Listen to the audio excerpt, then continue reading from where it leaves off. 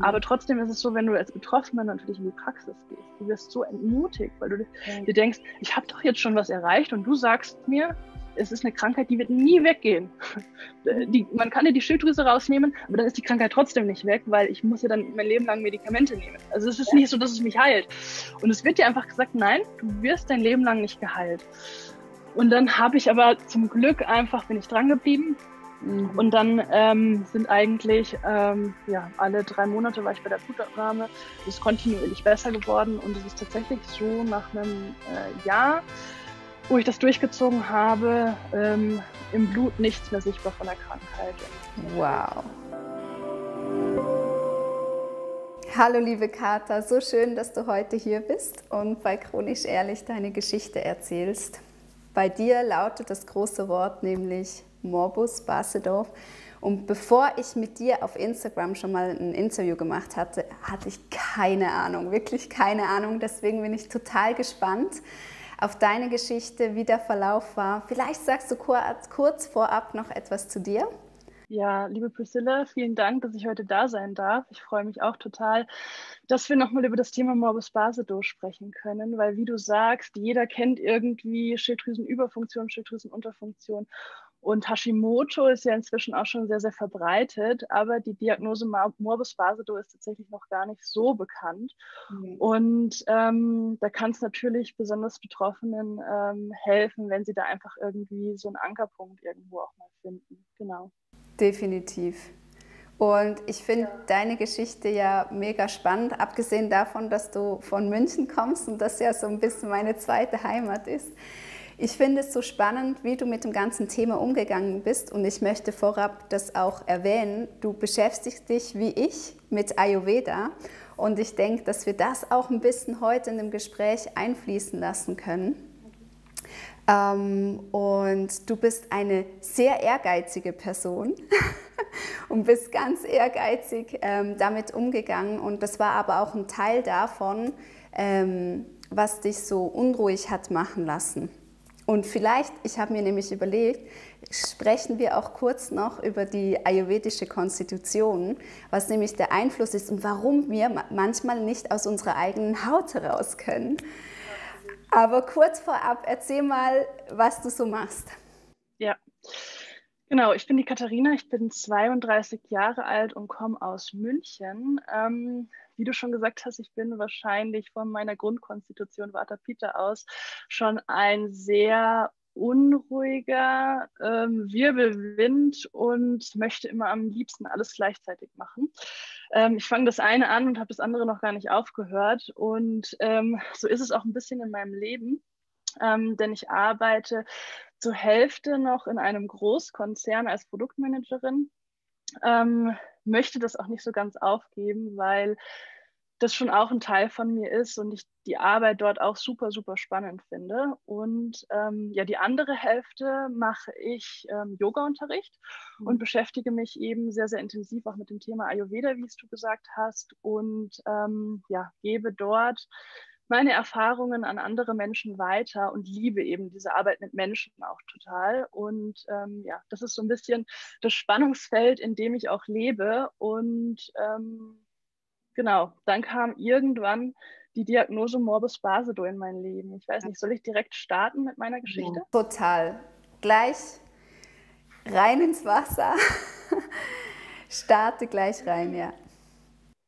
Ja, ich habe tatsächlich hier so ein paar Notizen vor mir, weil, also nicht wundern, wenn ich hin und wieder mal runterschaue, weil dieser Weg von einer chronischen Erkrankung ist ja oft sehr verzweigt und nicht so ganz geradlinig. Deswegen sind da einfach so viele Schritte, die da eine Rolle spielen. Also bei mir hat das Ganze eigentlich so in der späten Teenagerzeit, Anfang 20 angefangen. Ich habe damals so mit 17, 18 mit Fitness angefangen.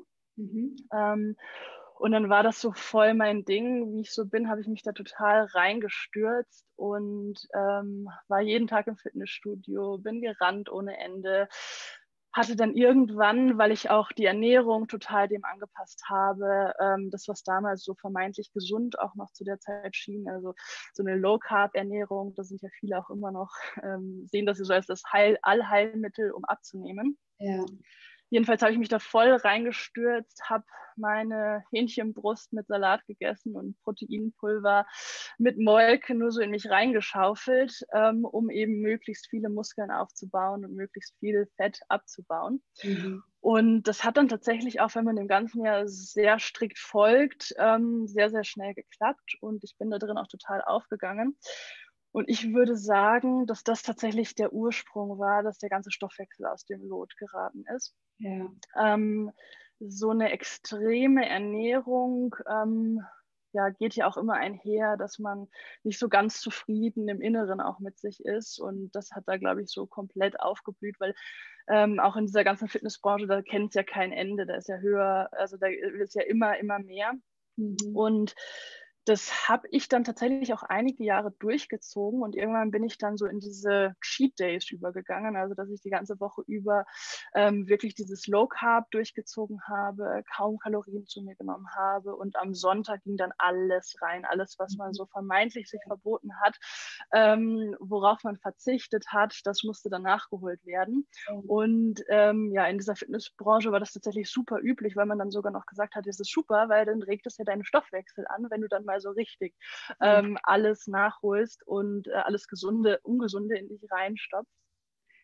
Und ja, das, was ich mir so gewünscht habe, dass der Stoffwechsel dann auf einmal hochgeht, das war dann so ein bisschen meine Verdammnis, weil ich habe dann, ich glaube so, was habe ich mir aufgeschrieben, mit 24, also 4 Jahre später, bin ich nach München gekommen. Also ich komme ursprünglich aus NRW und bin dann für ein Praktikum nach München gekommen vom Studium aus und war ständig krank. Also ich habe wirklich jeden Infekt mitgenommen, den man so haben konnte und war dann auch öfters beim Arzt. Und die haben dann auch schon irgendwann gesagt, es kann ja nicht sein, dass ich eigentlich jetzt monatelang wirklich alles mitnehme, was man haben kann. Also ich bin gar nicht mehr gesund geworden, war auch dann irgendwann super schwach und dann wurden halt mehrere Blutbilder gemacht und da kam dann irgendwann raus, ja, die Blutwerte sagen jetzt eigentlich Morbus Basedow. Dann ging es mir natürlich wie dir. Ich habe mich auch zu dem Zeitpunkt noch überhaupt nicht mit so echter Gesundheit auseinandergesetzt und dachte mir, was zum Teufel ist das denn? Und dann hieß es ja, sie haben eine Schilddrüsenüberfunktion. Ja. Das habe ich dann aber tatsächlich sehr, sehr viele Jahre super ignoriert, weil erfolgreich ignoriert. Genau, weil das ein bisschen tricky bei Morbus Basedow ist. Du fühlst, also mit so einer Schilddrüsenüberfunktion fühlst du dich halt erstmal super. Also du bist total energiegeladen. Ich habe, was im Studium jetzt gar nicht so schlecht war, kaum geschlafen. Ich habe halt den Tag über mit meinen Studentenjobs verbracht, gelernt ohne Ende. Ich habe damals noch ein Semester verkürzt, weil ich mir dachte, ich strotze nur so vor Energie und ich kann das. Und bis nachts gelernt, wenn andere geschlafen haben, weil ich konnte ja eh nicht schlafen. Und ich habe aber mir gesagt, ja, das ist super, ich brauche überhaupt nicht so viel Schlaf. Mir reicht es aus, nur 3-4 Stunden zu schlafen. Das ist so meine Superpower. Gerade als Vater-Peter-Typ, der ja eh viel Luft, Feuer in sich trägt, also diese Kombination, man feiert das total ab, wenn es einem so gut geht, weil man so kreativ ist, ganz viele Ideen hat, was möchte ich umsetzen, was möchte ich erreichen. Ich möchte auch noch kurz einhaken, ich finde das so speziell und ich erfahre das immer wieder aus dieser Fitnessbranche, dass man eigentlich diesen Wunsch hat, gesund zu sein und fit zu sein, dann in eine Sportsucht gerät und von dieser Sportsucht eigentlich in eine Essstörung hinein.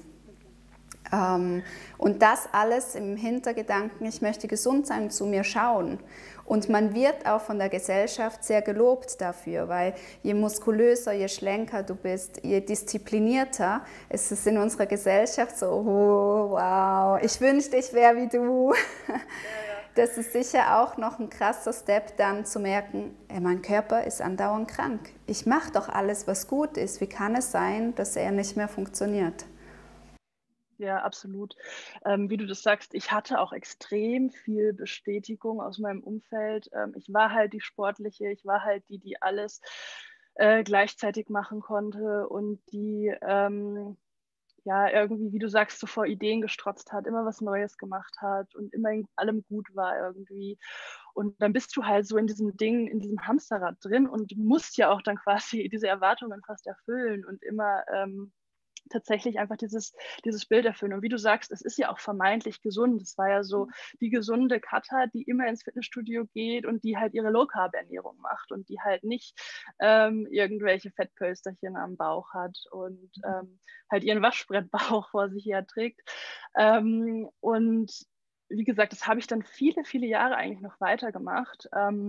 Ich habe dann auch immer neue sportliche Ziele gesucht. Als ich dann in München war, kam dann irgendwann dieses Freeletics auf. Ja. Das ja so ein extremes High-Intensity-Training ist. Das war für mich als wettbewerbsorientierter Mensch damals, ich habe das zum Glück ablegen können, diese Wettbewerbsorientierung. Aber es war halt das Highlight, weil du hattest diese App, du hast getrackt, wie viele Übungen, wie schnell, also es ging auch nur um Schnelligkeit, es ging nicht darum, dass du jetzt irgendwie super gesund trainierst, sondern du musstest halt irgendwie einfach abliefern. Du hast dich dort in so Bestenlisten gerankt und ganz, ganz viele Leute in München haben damals Freeletics gemacht, sich getroffen und gebettelt. Und, in welchem Tag hast du dich getroffen in München? Im E-Garten. Ah, okay. Wir waren immer beim Maskenpark und dann habe ich die immer beobachtet, die Freeletics. Ja, wie sie wahnsinnig herumgesprungen sind. Ja. Also es war wirklich ein Wahnsinn rückblickend. Ja. Und ich kann nur sagen, lustigerweise sehr, sehr viele Frauen, die mich anschreiben, die auch Morbus Basedow haben, trainieren auch extrem viel, weil du, glaube ich, diese Energie hast, die du irgendwie loswerden musst. Und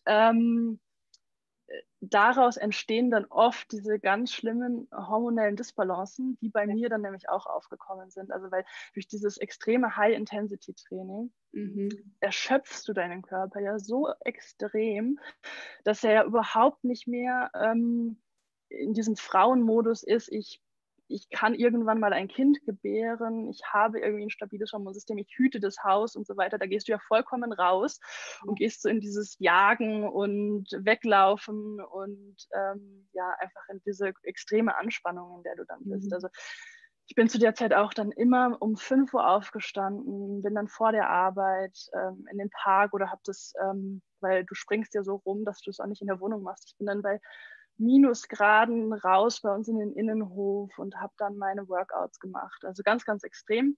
Und dann dachte ich mir irgendwann, ich brauche ein neues sportliches Ziel und bin dann beim Marathonlaufen angelangt. Obwohl ich tatsächlich von meinem Grundtypus ja überhaupt kein Läufer war. Und ich habe mich dann gezwungen, also jeder, der schon mal ein Marathontraining gemacht hat, weiß, dass das auch einfach viel mit Disziplin zu tun hat. Das hat mir dann natürlich auch wieder sehr entsprochen. Und habe dann da am Wochenende meine 30-Kilometer-Läufe gemacht. Und habe mich da wirklich zu zwingen müssen. Also ich würde jetzt nicht sagen, per se ist es schlecht, Marathon zu laufen, aber wenn man einfach nicht der Läufertyp ist und sich zwingen muss, dann ist es einfach keine gute Idee. Und dann hat mich dieses Marathontraining auch so ausgelaugt, dass ich wieder in so eine, es war dann auch über den Winter hinweg, in so eine extreme Krankenphase geschlüpft bin. Also ich hatte wieder jeden Infekt, den man haben konnte, ständig entzündete Mandeln. Also wirklich war dann irgendwann total schwach und bin aber eben weitergelaufen, weil ich mir dachte, Mist, ich muss ja meinem Trainingsplan folgen, weil sonst wird das halt einfach nicht mit meiner Marathonzeit. Also du hast halt feste Marathonpläne, wie du trainierst und welche Zeiten du erreichen musst, um dich halt zu verbessern. Und dann ich habe auch noch diesen Marathon gelaufen, muss ich ehrlich gesagt sagen. Ja. Dann war aber irgendwie so ein Shift da. Ich weiß nicht wie, aber es war halt einfach ein Punkt erreicht, wo ich gesagt habe, ich kann nicht mehr. Also das mit der Schlaflosigkeit wurde auch immer schlimmer. Das ist ja auch während des Studiums gar nicht so schlimm, sage ich mal, weil sowieso sehr, sehr viele Leute einen unregelmäßigen Schlafrhythmus haben. Aber wenn du halt morgens um 8 Uhr bei der Arbeit sein musst, komplett erschöpft bist von 2 Stunden Schlafen und du halt dann irgendwie so diesen Druck spürst schon beim Einschlafen, ich werde wieder nicht schlafen können. Ich muss aber jetzt schlafen, weil ich muss morgen mein Training machen vor der Arbeit und dann muss ich bei der Arbeit sein und muss bei der Arbeit performen. Und ja, da war halt dann irgendwann so ein Punkt erreicht, dass ich gesagt habe, nee, es muss jetzt wirklich irgendwie was geändert werden. Und ich habe dann tatsächlich angefangen, das war ungefähr die Zeit, wo ich angefangen habe, mich vegan zu ernähren. Habe so ein bisschen diese ganze Ernährungsweise überdacht, habe mich sehr, sehr viel mit Ernährung auseinandergesetzt. Ich muss auch sagen, tatsächlich unterstützt durch Social Media, weil immer mehr Menschen auf Social Media dann auch angefangen haben, die vegane Ernährung zu promoten. Und das war tatsächlich ein super Step. Und ich habe zu der Zeit mit Yoga angefangen. Tatsächlich am Anfang, weil ich dachte, ich brauche einen Ausgleich fürs Laufen. Und ich dachte mir, es ist irgendwie ein super also haben halt auch viele gesagt, es ist ein super Ausgleichstraining. Fürs Laufen. Für mich war es auch zu dem Zeitpunkt tatsächlich noch ein Training. Ja. Und ich war dann aber so fasziniert tatsächlich vom Yoga, also das hat mich so total in seinen Bann gezogen, dass ich eine Yogalehrerausbildung angefangen habe. Das war so mein nächster Step, den ich abhaken wollte, und bin da auch noch mit einem ziemlichen Ehrgeiz in diese Ausbildung reingegangen, muss ich tatsächlich sagen. Darf ich hier noch was ergänzen? Und zwar auch aus der Sicht von deiner Konstitution her, also diesem Vater fehlt dir diese Erdung. Auch Peter hat gar keine Erdung in sich. Und einfach für Menschen, die sich mit dem Thema noch nicht beschäftigt haben, das Yoga ist das Element, was uns diese Erdung gibt. Und in dem Moment, wo du das angefangen hast, du hast dir zwar gesagt, es unterstützt mein Training, aber eigentlich hat es deine Konstitution unterstützt, weil du dir endlich diese Verbundenheit mit dieser Erde gegeben hast, da man ja sehr viel mit dem Boden arbeitet und der Dehnung, das Verbundensein. Und ja, auch das ganze Atmen und dann tatsächlich mal still sitzen müssen in der Meditation. Ja. Das hat für mich am Anfang, muss ich gestehen, gar nicht so sehr zum Yoga, also für das, was ich aus dem Yoga ziehen wollte, gar nicht so dazugehört. Und dann habe ich es gezwungenermaßen durch diese Yogalehrerausbildung einfach sehr intensiv praktiziert. Ja. Und auch bei meiner Yogalehrerausbildung war das einfach ein sehr, sehr großer Bestandteil, weil die Ausbilder da sehr großen Wert drauf gelegt haben, dass man einfach versteht, dass das Yoga kein Workout ist und das einzige Ziel von Yoga ist, in die Meditation gehen zu können, den Körper und den Geist eben auf die Meditation vorzubereiten. Zu verbinden. Und gezwungenermaßen bin ich dann so extrem in diese Erdung gekommen, habe mich während der Yoga-Ausbildung eigentlich glaube ich, das erste Mal in meinem Leben auch mit Spiritualität beschäftigt. Ich habe das so komplett von mir weggeschoben davor. Habe gesagt, ich bin aus voller Überzeugung Atheist und da ist nichts, und ich bin halt auch, ich habe Wirtschaftsingenieurwesen studiert, also eher naturwissenschaftlich veranlagt, und habe gesagt, nee, da ist halt einfach nichts anderes, und wurde dann gezwungenermaßen eigentlich da so ein bisschen rein geschoben, und kann da wirklich nur sagen, das war eigentlich so der Wendepunkt. Und sage auch jedem, der mich fragt, soll ich eine Yogalehrerausbildung anfangen? Sage ich immer, es wird sehr viel verändern, das muss dir klar sein. Und es ist nicht nur, dass du danach irgendwie vielleicht Yoga unterrichten kannst und ein Hobby hast, sondern es wird dich einfach von Grund auf verändern, und es wird ganz, ganz viele von deiner Weltanschauung verändern. Ich bin dann auch zu der Zeit durch die Yogalehrerausbildung mit dem Thema Ayurveda in Kontakt geraten, und es hat dann langsam auch tatsächlich durchs Yoga angefangen, dass ich es einfach geschafft habe, durch die Techniken, durch die Atemübungen vor allem auch besser zu schlafen. Trotzdem hat sich natürlich noch nichts an meinen Werten verbessert gehabt. Ich wollte dann aber, das war so ein bisschen mein Ziel, was ich dann ins Auge gefasst habe, gesagt, ich möchte jetzt diese Erkrankung loswerden. Ich möchte es einfach nicht mehr in meinem Leben haben. Ich möchte ein gesunder Mensch sein. Und das finde ich auch ein spannender Prozess von, man hat eine Diagnose und du hast die ja schon länger herbekommen. Du sagst, ich habe die zur Seite gestellt, ich hatte meine Ziele und das musste halt funktionieren neben der Erkrankung, zu einem Punkt, wo du hingekommen bist, zu sagen, okay, wer bin ich? Was macht mich alles aus? Und da kann man eine Erkrankung nicht mehr ignorieren. Das heißt, da ist dieser Schritt dieser Annahme. Und ich glaube, diese Yoga-Praxen, die machen einem auch weich, Dinge anzunehmen, die man eigentlich wünschte, dass sie nicht hier wären. Und sie als Teil des eigenen Körpers zu akzeptieren. Ja, total. Und du kannst es einfach, wenn du in die Verbindung mit dir gehst, kannst du es halt einfach nicht ignorieren, dass da was nicht stimmt. Ja. Also das ist so das, was ich weggeschoben habe. Das war einfach so glasklar vor meinen Augen, dass ich es nicht mehr wegschieben konnte. Ja. Und ich habe zu der Zeit dann auch angefangen, meine Pille abzusetzen, weil ich gesagt habe, okay, das ist auch ein Teil, der mich irgendwie krank macht, gefühlt, weil ich extreme Stimmungsschwankungen durch die Pille hatte. Oft so traurig war ohne Grund, und das berichten ja tatsächlich sehr, sehr viele. Das habe ich aber auch als normal wahrgenommen, weil wie viele meiner Generation habe ich die Pille mit 16, glaube ich, angefangen zu nehmen, und man wird dann auch irgendwie, also meine Periode kam dann nicht zurück, und ich wurde beim Frauenarzt dann ganz oft gefragt, ja, wie war die Periode oder wie war das Empfinden denn vor der Pille? Und ich muss halt sagen, keine Ahnung, irgendwie mit 14, 15, da ist man ja noch ganz anders drauf, und beobachtet jetzt nicht seinen Zyklus und sich als Menschen und seine Stimmung und so weiter. Deswegen, das war so lange her, dass ich gesagt habe, ich habe keine Ahnung, wer ich war ohne die Pille. Ich habe dann sehr schnell gemerkt, dass es mir viel besser ginge ohne die Pille. Also auf allen Ebenen eigentlich, aber meine Periode kam halt nicht zurück.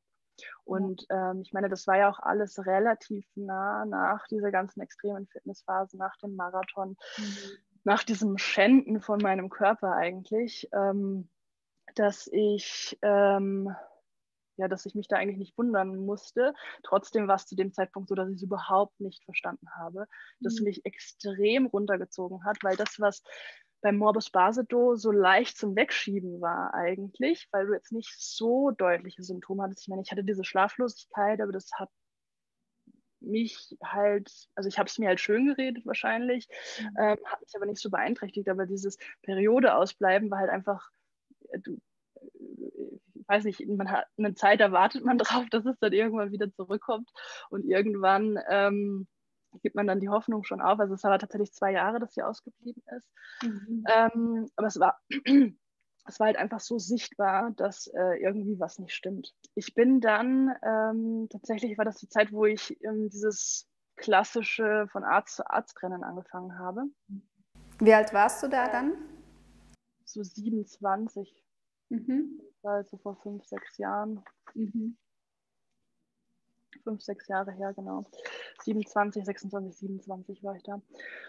Und dann habe ich, wie gesagt, ganz, ganz viele Frauenärzte ausprobiert. Die haben dann zum großen Teil alle gesagt, also es ging auch in die Richtung Diagnose PCOS.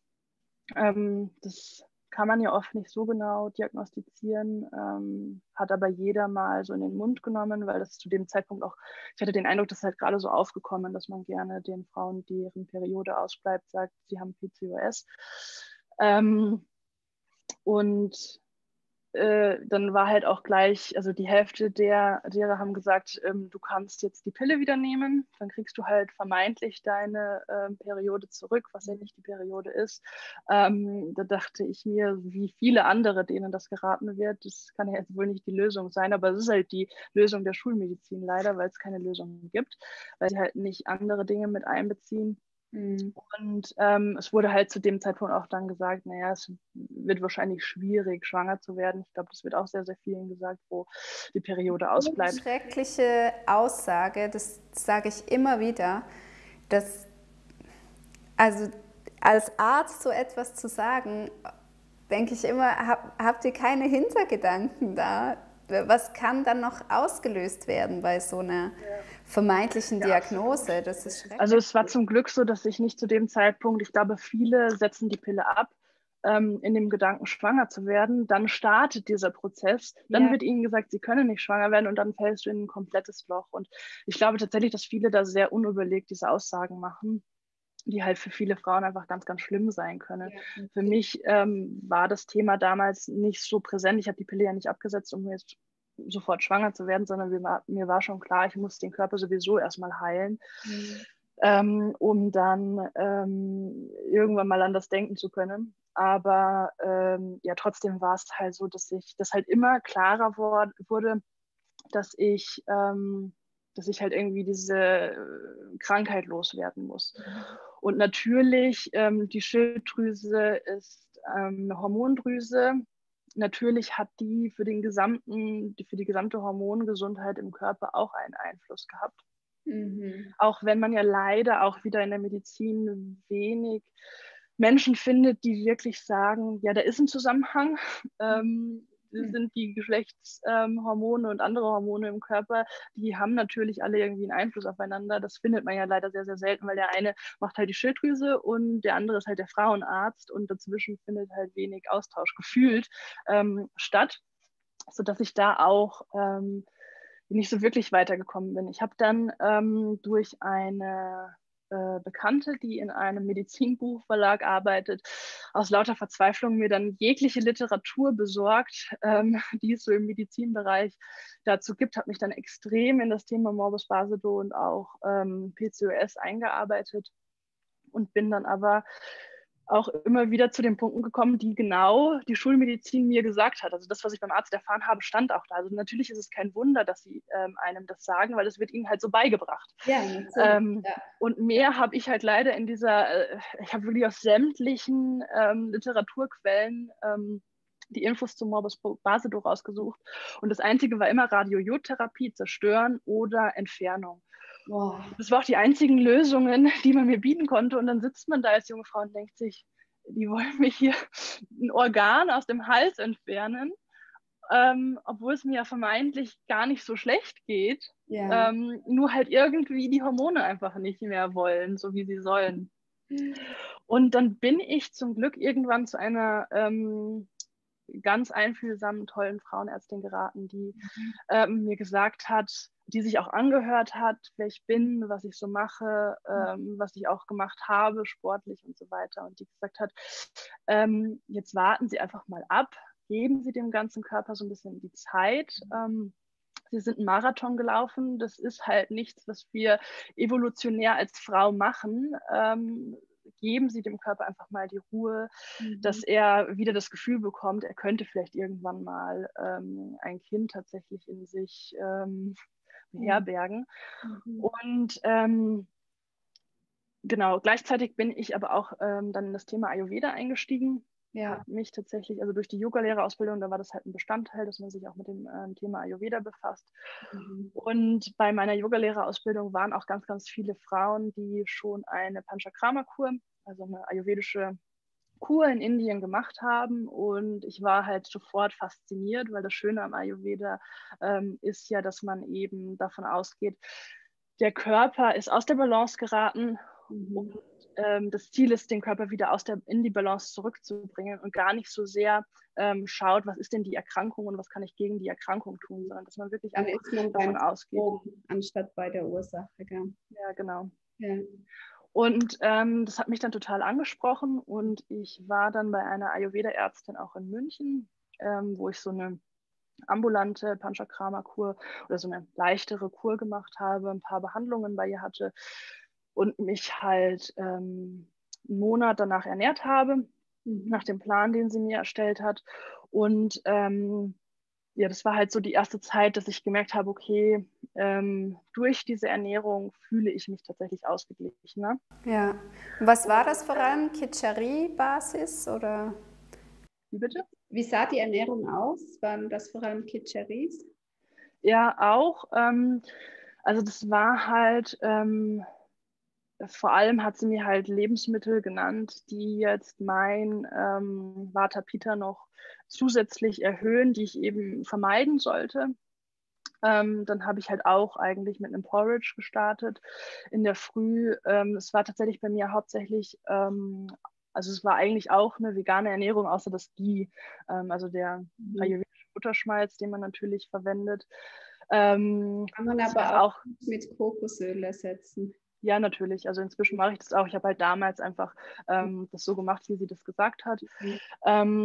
Ich habe dann hauptsächlich eigentlich Gemüse gegessen. Wie du, ich hatte eine Phase, wo ich das Khichdi gegessen habe.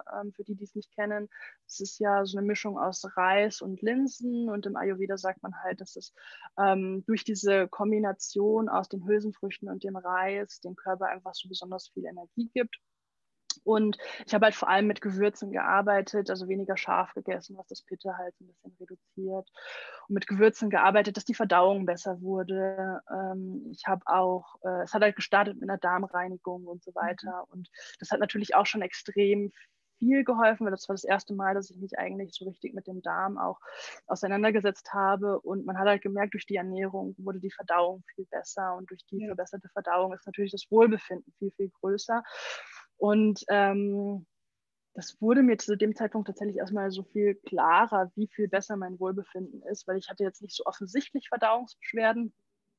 Aber wenn man sich ayurvedisch ernährt, stellt man ja dann erstmal fest, wie gut eine Verdauung sein kann und wie viel besser man sich dann eben auch fühlen kann. Das ist da möchte ich noch kurz einhaken, das ist ein ganz interessanter Punkt, dass Menschen aus der Fitnessbranche oft sehr starke Verdauungsschwierigkeiten haben. Also ich habe gerade letztens mit einer Leistungssportlerin gesprochen, die an diesen, ich weiß gar nicht mehr, wie die heißen, diese Muskelwettbewerbe teilgenommen hat. Und alle hatten ihre Ernährungspläne und so weiter und so fort. Und sie hat gesagt, du willst aber nicht wissen, was auf den Toiletten los war. Genau, also wenn von außen her alles stimmt und dann das Innere aber total aus dem Ungleichgewicht ist. Das ist halt das, worüber dann nicht gesprochen wird. Ja, total. Weil das ist natürlich so, wenn du, teilweise werden da ja Unmengen von Milchprodukten verzehrt. Also wirklich so Riesenbecher, Quark. Dann hast du halt noch diese Proteinriegel, Proteinshakes. Das ist halt einfach... Ja. Der Dünndarm kann das ganze Protein und Fett gar nicht mehr aufspalten und dann muss der Darm damit zurechtkommen, Ja, wo war ich? Bei meinen Ayurveda-Erfahrungen, meiner guten Verdauung, so sind wir. Verdauung, dass du gemerkt hast, wow, die Verdauung könnte so sein. Das fühlt sich gut an. Genau, also wie gesagt, das hat sich gut angefühlt. Ich muss aber auch sagen, dass natürlich nach dem Monat sich eigentlich, also es hat sich nichts an meinen Blutwerten verändert. Meine Periode war nach wie vor ausgeblieben, weil natürlich, also hatte ich auch Verständnis für, was du jetzt 10 Jahre lang irgendwie aufbaust an Krankheit, kann natürlich nicht innerhalb von einem Monat weg sein. Und dann habe ich mir gedacht, ich mache jetzt eine kleine Auszeit, nehme mir jetzt nochmal richtig Zeit für das Thema Heilung und bin dann 2 Monate nach Indien gegangen und habe halt dort in Indien vor Ort eine Panchakarma-Kur gemacht, wo du ja einfach nochmal das Ganze intensiver machen kannst, weil du halt, also das Ganze ist so abgelaufen, dass du 2 bis 3 Stunden Anwendungen hattest, wo du ja wie so eine Ölsardine behandelt wirst, einfach mit verschiedensten Massagen, Stempeln, Reisbäder, Nasenspülungen, Augenspülungen, Stirngüsse. Also man hat das Öl irgendwann überall. Man muss es danach dann auch noch idealerweise so 1 bis 2 Stunden an sich halten. Man kriegt dann so eine orangene Kutte und so einen Turban. Die Haare triefen halt eigentlich die ganze Zeit nur so vor Öl.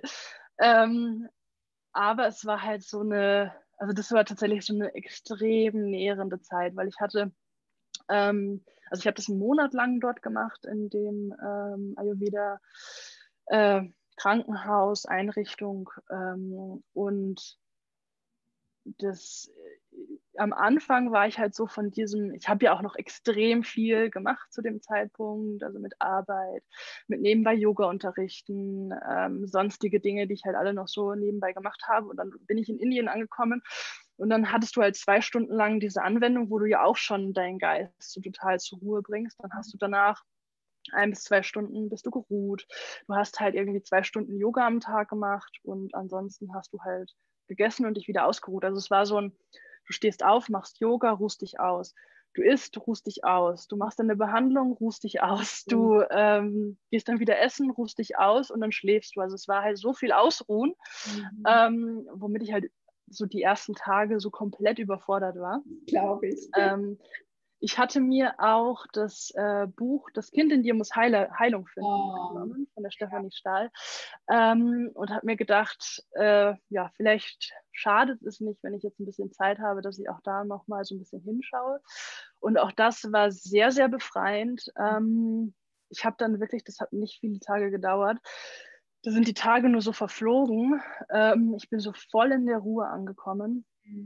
Und habe halt gemerkt, das war auch das, was der Körper irgendwie braucht. Also er musste mal irgendwie alles weg, im Geiste alle To-Dos, die man sonst so hat, raus und dem Körper einfach die Ruhe geben, die er dann vielleicht auch für die Heilung braucht. Und genau, diese innere Kindarbeit war natürlich auch nochmal sehr, sehr hilfreich. Und ich würde es tatsächlich auch jedem empfehlen, also sich das tatsächlich mal anzuschauen mit dem inneren Kind, wenn man dafür Zeit hat und die Muße. Ich glaube, jeder, der das so im Alltag, im Vorbeirauschen macht, da ist es ein bisschen schwierig. Aber wenn man da mal Zeit hat, kann das tatsächlich auch sehr, sehr wertvoll sein. Und ja, also ich habe die Zeit sehr, sehr genossen, bin danach noch ein bisschen in Indien rumgereist. Alleine als Frau war das auch eine ganz besondere Erfahrung und ja, möchte die Zeit auf jeden Fall nicht missen. Ganz, ganz tolle Erfahrungen. Und danach ist tatsächlich, das klingt jetzt zu kitschig, um wahr zu sein, aber danach ist tatsächlich meine Periode auch zurückgekommen. Also ich hatte wirklich den Eindruck, der Körper braucht einfach mal wirklich so Reset, Ruhe pur. Und dann waren meine Schilddrüsenwerte aber immer noch nicht besser. Und ich dachte, Mensch, jetzt habe ich so viel getan und so viel verändert. Ich habe auch Sport auf ein Minimum runtergefahren, habe halt allgemein zugenommen, durch natürlich diese ganze Ruhe auch. Aber die Schilddrüse wollte halt immer noch nicht so wirklich. Und dann bin ich auf das Buch von inzwischen vor so 2 Jahren, auf das Buch Heile deine Schilddrüse von Anthony William gestoßen. Und das kam damals relativ neu raus, glaube ich. Oder ich habe es neu entdeckt, ich weiß es gar nicht. Und habe es mir angeschaut und habe es dann ehrlich gesagt erstmal wieder zur Seite gelegt, weil ich mir dachte, noch mehr Regeln in meinem Alltag. Also durch das Ayurveda hast du ja schon vermeintliche Regeln. Also ich meine, das ist dann irgendwann schon zu einem Alltag geworden und hat sich nicht mehr nach Regel angefühlt. Trotzdem war ja schon eine sehr große Veränderung, sage ich mal, da. Und jetzt dachte ich mir, diese Morgenroutine, also es war zu dem Zeitpunkt vollkommen undenkbar, dass ich mich hinstelle und jeden Tag einen Selleriesaft trinke. Da muss ich auch nochmal einhaken zum Dosha. Also als Vatertyp fällt es einem sehr schwer, sich an Routinen zu halten. Das wäre als Kapha-Typ ein bisschen einfacher, gell? Und dann schon nur im Kopf sich einzugestehen, okay, ich muss jetzt noch mehr Routinen einpflügen. Uah, ich renne davon, nicht mit mir.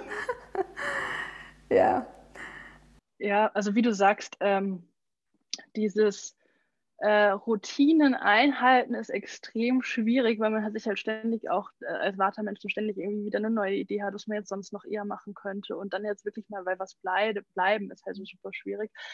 Aber gleichzeitig tut es ja so gut. Also gleichzeitig ist es ja für das Vata-Dosha so viel wichtiger, Routinen einzuhalten, als es jetzt für die anderen Doshas wäre. Deswegen war das aber erstmal tatsächlich, nee, also das muss jetzt nicht auch noch sein. Ich dachte mir auch zu dem Zeitpunkt, also ich habe mich schon größtenteils, ich war wahrscheinlich so ein 85% Veganesser, habe aber immer noch, wenn ich jetzt irgendwie eingeladen war oder im Restaurant war, immer mal wieder Käse gegessen oder sowas.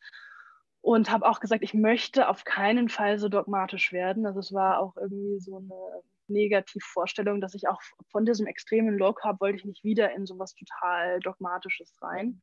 Ja, verständlich. Und auch die Vorstellung, jetzt kein Gluten mehr zu essen, war auch so, nee, dann verliert man ja jegliche, also in der damaligen Vorstellung war das so, dann verliere ich ja jegliche Freude am Leben.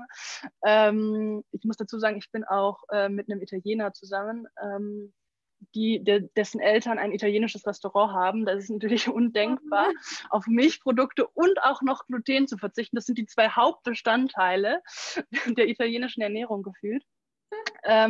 Ja, also ich habe es dann ein paar Monate zur Seite gelegt und dann,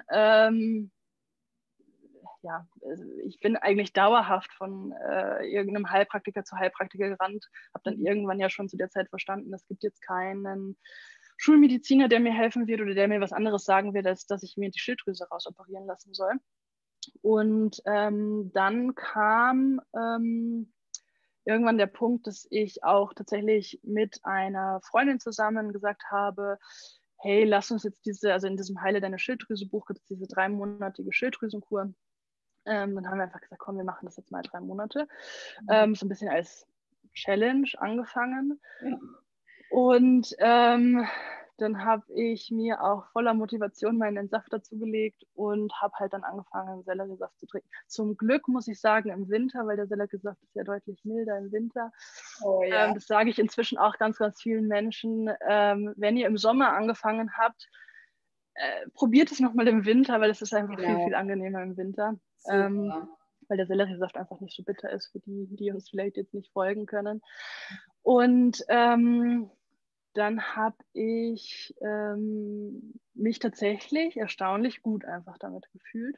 Und das hat sich, obwohl es ja vermeintlich so viele Regeln hat und so viele No-Foods, ist es halt einfach gelaufen. Also es hat sich vielleicht so die ersten Wochen, klar, es ist irgendwie eine Umgewöhnung. Und dann muss ich aber sagen, dass ich einfach sehr, sehr schnell, also erstaunlich schnell in diesen Modus gekommen bin, wo es zu einer Routine irgendwie geworden ist, die sich einfach sehr, sehr gut angefühlt hat. Und tatsächlich ist es, glaube ich, auch wie du vorhin gesagt hast, wenn ich jetzt so drüber nachdenke, also es bringt halt zwangsläufig eine Routine in dein Leben, wenn du dich daran halten möchtest. Und diese Routine hat mir wahrscheinlich auch mit meinem Dosha Vata Pitta sehr gut getan einfach. Und dann habe ich ich glaube tatsächlich schon nach so 2,5 Monaten bin ich mal wieder zum Arzt gegangen und es war tatsächlich eine erste Verbesserung da, die mich total gefreut hat. Ich kann es jetzt tatsächlich auch bestätigen, weil über Instagram schreiben mich immer sehr, sehr viele zum Thema Morbus Basedow an, weil, wie du ja auch anfangs schon gesagt hast, es ist nicht so eine bekannte Krankheit, deswegen suchen, glaube ich, viele auf Instagram auch danach und tauschen sich dann aus. Und ich kann es nur bestätigen, es ist rasant schnell, wie es den Leuten mit der Schilddrüsenkur oder mit der Ernährung von Anthony William bei der Erkrankung besser geht. Es ist für sehr, sehr viele so, dass es das erste ist oder einzige, was tatsächlich was an den Werten verändert hat. Und ich habe dann tatsächlich auch darüber erfahren, also ich bin dann nochmal bei einem neuen Endokrinologen gewesen, dass es tatsächlich auch erste Untersuchungen gibt, auch medizinisch, dass eben sowohl Milchprodukte als auch Gluten einen starken Einfluss auf Autoimmunerkrankungen haben können. Also es gibt auch erste wissenschaftliche Studien, die das bestätigen. Ja. Und mein Hausarzt war nach wie vor skeptisch. Der hat weiterhin gesagt, naja, wenn Morbus Basedow 10 Jahre lang da ist, dann wird er nicht weggehen. Es ist keine Krankheit, die weggehen kann. Komisch, oder? Weil die Wissenschaft da eigentlich schon weiter ist. Ich habe auch in dem Video Entzündungshemmende Ernährung, habe ich die Studien gezeigt, die das belegen, dass Gluten- und Milchprodukte Autoimmunerkrankungen anfachen. Und dass trotzdem in der Arztpraxis noch so gesprochen wird, ist so immens schade. Ja, und das ist auch so schade, weil du verlierst natürlich eine gewisse Motivation, weil du denkst dir, das ist ein Arzt, der hat das lange studiert, das sind ja irgendwie auch so ein bisschen die Heiligen bei uns in der Gesellschaft und ich will auch gar nicht sagen, das ist ein krasses Studium. Ich habe da größten Respekt vor jedem, der dieses Studium durchzogen hat, aber man ist halt sehr, sehr starr. Ich glaube, es ist tatsächlich oft auch ein Schutz, weil sie müssen natürlich einfach gewisse Regeln einhalten, sonst sind sie extrem angreifbar. Ja. Und dann geht man halt sehr lehrbuchmäßig vor. Aber trotzdem ist es so, wenn du als Betroffener natürlich in die Praxis gehst, du wirst so entmutigt, weil du dir denkst, ich habe doch jetzt schon was erreicht und du sagst mir, es ist eine Krankheit, die wird nie weggehen. Man kann dir die Schilddrüse rausnehmen, aber dann ist die Krankheit trotzdem nicht weg, weil ich muss ja dann mein Leben lang Medikamente nehmen. Also es ist nicht so, dass es mich heilt. Und es wird dir einfach gesagt, nein, du wirst dein Leben lang nicht geheilt. Und dann habe ich aber zum Glück bin ich dran geblieben. Und dann sind eigentlich, alle 3 Monate war ich bei der Blutabnahme. Es ist kontinuierlich besser geworden und es ist tatsächlich so nach einem Jahr, wo ich das durchgezogen habe, im Blut nichts mehr sichtbar von der Krankheit. Und das ist natürlich, ich glaube, das letzte Mal, als wir gesprochen haben, habe ich gesagt, es ist besser. aber es ist noch nicht weg und inzwischen ist es tatsächlich seit ja schon so wahrscheinlich die letzten 2 Untersuchungen war es weg. Und ich muss dazu gestehen, es gibt ja auch so 2 Lager in der Anthony William Ernährung, würde ich fast sagen. Das finde ich gut, dass wir darüber sprechen, liebe Katha. Weißt du schon, was ich sagen will? Ja, ich denke schon, ja. Okay. Ja, also das ist mir nämlich noch ganz wichtig, das zu sagen. Ich ernähre mich, also ich würde sagen, ich ernähre mich nach Anthony William, aber eben nicht dogmatisch und nicht wie ein Hardliner. Also das möchte ich gar nicht verurteilen, wenn Leute sich extrem danach ernähren, sagen, sie essen kein Fett, sie essen kein Salz, sie ziehen das durch mit der Rohkost, mit dem 100% Gemüse und Obst. Ich glaube auch, ich sehe ja bei Instagram ganz, ganz viele ganz schlimme Diagnosen und noch ganz viel krassere Leidenswege als meinen. Also da bin ich auch oft sehr, sehr dankbar, dass das ja doch sehr mild bei mir irgendwie war, auch wenn es mich tatsächlich zeitweise extrem runtergezogen hat. Trotzdem gibt es natürlich Menschen, die viel, viel schlimmer leiden und dann sehe ich das auch ein. Wie schlimmer leiden finde ich das Ayurvedische so schön, und zwar mehr aus dem Gleichgewicht. Das heißt, dass wir immer den Mensch individuell anschauen und schauen, was hat er für eine Konstitution, wie schlimm ist er aus dem Gleichgewicht gekommen und wie extrem braucht eine Ernährung sein, dass das Gleichgewicht überhaupt hergestellt werden kann. Ja, absolut. Ja. Und da, ich glaube, es ist ja auch so, dass mir ganz viele sagen, wenn ich halt einfach mal, ich finde den Austausch auch spannend. Wie gesagt, ich verurteile das nicht, wenn jemand sagt, ich muss mich da zu 100% dran halten, weil sie sagen ja auch, ich esse eine Ausnahme und mein Körper zeigt es mir direkt. Genau. Und bei mir ist es so, ich ernähre mich wahrscheinlich, ist immer so schwierig an Zahlen festzumachen, aber so zu 85 bis 90%, irgendwas dazwischen wahrscheinlich nach Anthony William. Ich ernähre mich zu 100% vegan, aber ich esse mal ein Gluten, also ein glutenhaltiges Produkt, oder ich esse mal ein Produkt, wo Raps oder Rapsöl drin ist, oder ich esse mal irgendwas, ein glutenfreies Produkt, wo Mais drin ist. All diese Dinge, die das Leben halt so ein bisschen einfacher machen, die finden schon statt in meinem Alltag und ich muss halt sagen, es hat trotzdem funktioniert. Vielleicht hätte das Ganze noch schneller funktioniert, wenn ich wirklich zu 100% gesagt hätte, das ist jetzt mein Weg, den ich gehe. Aber ich habe halt für mich entschieden, dass ich ich habe auch einen Partner, der sich nicht danach ernährt, der inzwischen, bin ich sehr dankbar, drum auch zu wahrscheinlich 90% vegan lebt. Also das ist ja auch schon ein sehr, sehr großer Schritt, wenn man jetzt nicht aus einer Krankheit kommt, wo man sagt, ich muss was verändern. Definitiv.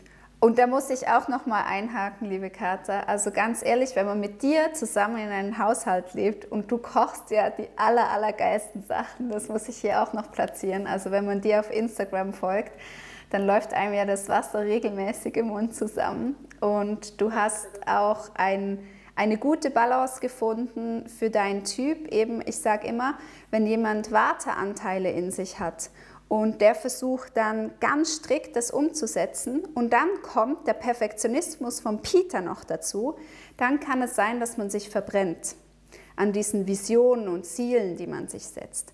Deswegen ist das auch sehr heilsam, dass du für dich erkannt hast, mein Weg sind die 85–90%. Es kann sein, dass es länger dauert.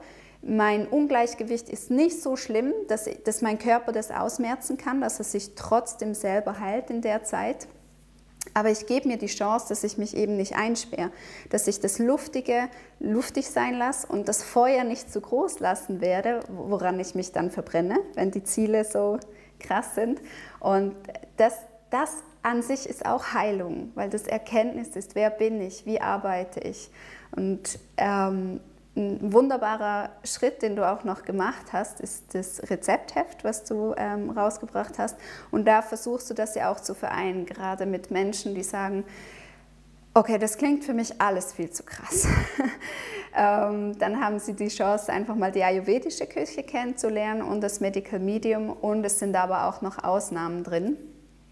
Und ich denke eben, je nach Typus ist das so, so, so wichtig und eben auch heilsam, weil Luft da sein darf, weil die Persönlichkeit noch leben darf und man nicht in dieses Dogmatische reinkommt. Ja, ganz genau, das hast du super zusammengefasst. Ich glaube, es sind halt oftmals auch einfach kleine Schritte, die man irgendwie so gehen kann, die dafür sorgen, dass man überhaupt startet. Ja. Und gerade auch bei der vegetarischen oder veganen Ernährung, die ja nicht nur für unseren Körper so wichtig und wertvoll ist, sondern auch einfach für die Umwelt, für die Tiere, für das ganze Leid, was herrscht, fand ich es halt so wichtig, dass das versuche ich auch in meinem Alltag einfach umzusetzen, dass ich Menschen inspirieren kann, auch in meinem privaten Umfeld, einfach mehr Mahlzeiten pflanzlich zu essen. Und sie müssen gar nicht zu 100% vegan sein. Das ist ja oft noch was in der Gesellschaft sehr negativ abgestempelt ist. Wo es uns allen aber helfen würde, einfach ein paar Schritte zu gehen. Deswegen finde ich den Veganuary auch so cool, dass manche Menschen das einfach mal für einen Monat ausprobieren und vielleicht auch ein paar Rezepte entdecken, die sie dann in ihrem Alltag umsetzen können. Und ja, da hast du ja vorhin schon angemerkt, mein Rezeptbuch, da finden sich eben vegane und vegetarische Rezepte. Es gibt zu jedem Rezept immer also wenn ein Rezept vegetarisch ist, gibt es eine vegane Abwandlung und sowieso immer ganz, ganz viele Tipps, wie man das Rezept noch abwandeln kann, wenn man mal ein paar Zutaten nicht zu Hause hat, um einen möglichst einfachen Einstieg einfach in das Thema gesunde, vegane und vegetarische Ernährung zu bieten. Wen das interessiert, kann bei meinem Instagram einfach gerne mal vorbeischauen. Genau, ich verlinke es unten auch noch, dein Instagram, Kata Soul Food. Und das ist wirklich Seelenfutter, wenn man dir beim Kochen zuschaut. Ich muss sagen, es ist tatsächlich eine große Leidenschaft, das Kochen. Das ist wahrscheinlich auch ein Grund, wieso ich mich nicht zu sehr einschränken möchte. Wobei man ja auch, das ist glaube ich auch ein Prozess, den man geht, erstmal sieht, wenn man sich mit der veganen und glutenfreien Ernährung so ein bisschen auseinandersetzt, erkennt man ja erst, welche Möglichkeiten sich überhaupt ergeben und dass es gar nicht so voller Verzicht ist, wie man am Anfang denkt, weil man halt doch sehr viele Umwege gehen kann. Aber es ist bei dir ja genau das Gleiche, bei dir gibt es ja auch trotzdem Burger und so weiter und halt nur ein bisschen anders. Ja, genau. Ja, gerade mit Kindern ist es nochmal eine zusätzliche Herausforderung, weil ihre Geschmacksknospen einfach noch ganz anders empfindlicher sind als die unsere und genau, man muss da eine gute Balance hinkriegen. Auch möchte man nicht, und das passiert ja beim Dogmatischen, dass man negative Gefühle entwickelt. Also wenn man dann sagt, das Essen ist böse und das macht das und das, dann hat ein Kind in der Entwicklung auch schon, Essen kann böse sein, es kann schlecht sein und da ist ja auch die Gefahr einer Essstörung, sondern eher das Positive herauszukristallisieren. Was schmeckt euch denn? Okay, ich nehme es als Challenge und versuche das mal umzuwandeln. So. Genau. Das kann ich mir vorstellen, das ist eine riesen Herausforderung, das Ganze mit Kindern umzusetzen. Ja, Wahnsinn. Deine Geschichte, also du hast eigentlich nochmal zusammengefasst, 1 Jahr, dann Medical Medium und danach waren deine Blutwerte wieder gut. Genau. Wow. Ja, deswegen bin ich sehr, sehr dankbar dafür, dass ich da auch irgendwie, wie wir jetzt vorhin schon gesagt haben, auch so einen Zwischenweg gefunden hat, der für mich einfach gut funktioniert, der sich nicht nach Verzicht anfühlt. Und ich glaube tatsächlich aber auch, dass ich kann jetzt gar nicht sagen, deswegen ist mir auch so wichtig, so rum, dass Ayurveda auch eine Rolle spielt, weil es einem einfach lehrt, wer bin ich, wie funktioniert mein Körper, worauf muss ich achten, wie fühlt es sich an, wenn er aus dem Gleichgewicht ist, wie fühlt es sich an, wenn er ins Gleichgewicht kommt. Und es hilft einem einfach auch, diese ganzen Dinge, die Anthony Williams, ist ja wirklich eine Vielzahl und man ist ja erstmal so ein bisschen erschlagen, was man alles wie essen sollte, das vielleicht so ein bisschen schlau auszuwählen für sich. Genau. Deswegen würde ich immer wieder sagen, es ist einfach eine tolle Kombi, auch wenn es auf dem ersten Blick so ein bisschen widersprüchlich ist. Wer ja beides kennt, fragt sich ja oft, okay, wie lässt sich jetzt dieses sehr gekochte Essen beim Ayurveda mit diesem sehr rohen Gemüse, mit so viel Obst bei Anthony William vereinen. Und da glaube ich einfach, dass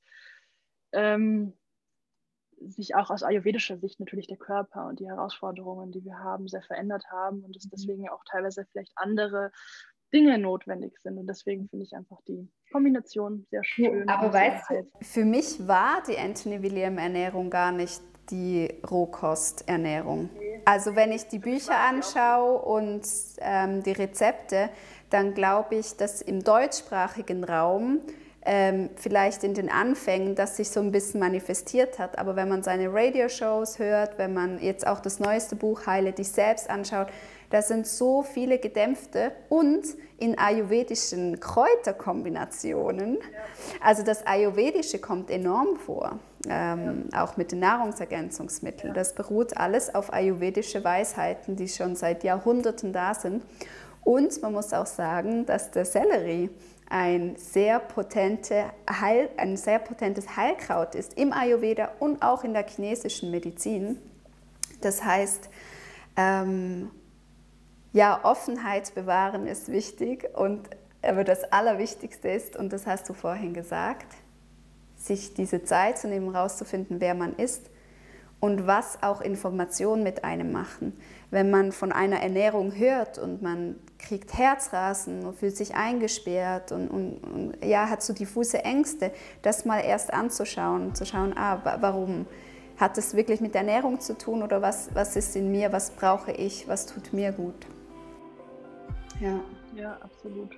Ja, vielen herzlichen Dank für dieses Gespräch. Wir haben jetzt auch schon wieder eine Stunde gesprochen, aber es ist einfach so interessant, diese detaillierten Schritte wirklich anzuschauen. Danke, dass du sie mit uns geteilt hast, liebe Katha.